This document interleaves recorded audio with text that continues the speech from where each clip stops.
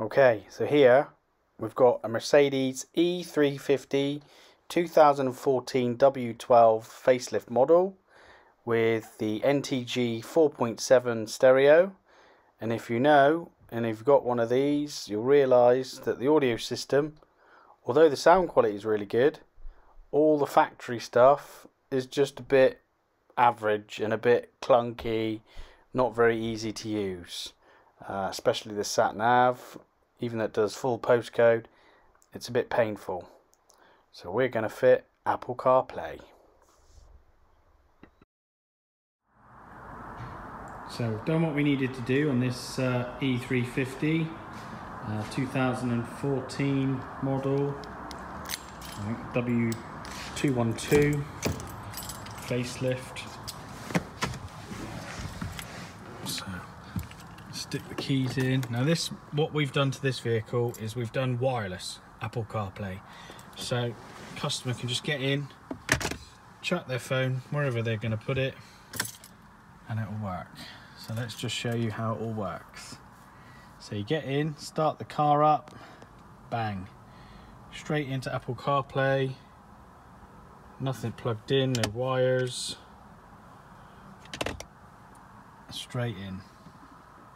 Yeah, so we've got Apple CarPlay, still use the rotary knob, all to control it all. Phone calls, keypad, everything, all Apple CarPlay, all on the screen. Go back to the main bit. So that's what everyone would be used to seeing. You just twist the knob left or right, up or down, to go through everything. Yeah, so now instead of having Mercedes sat nav, you can use Waze sat nav, or you can use Google Maps, Apple Maps, whatever your preference is.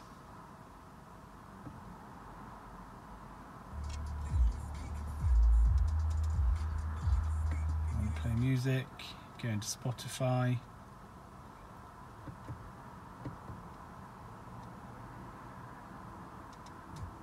Pick whatever you want.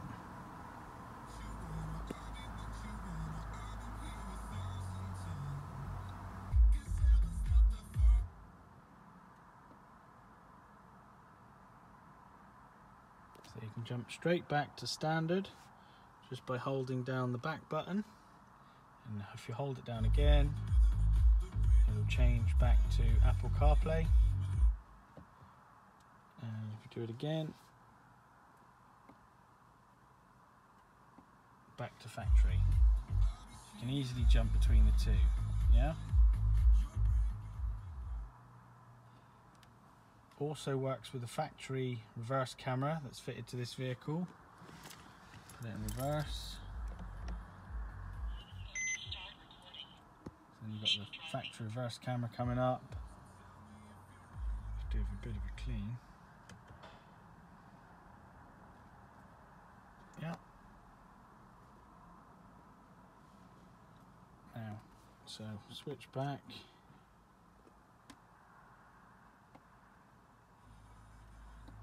Just easy to jump between the two. So that's factory, jump back, it's Apple CarPlay. Okay, hope you like what we do.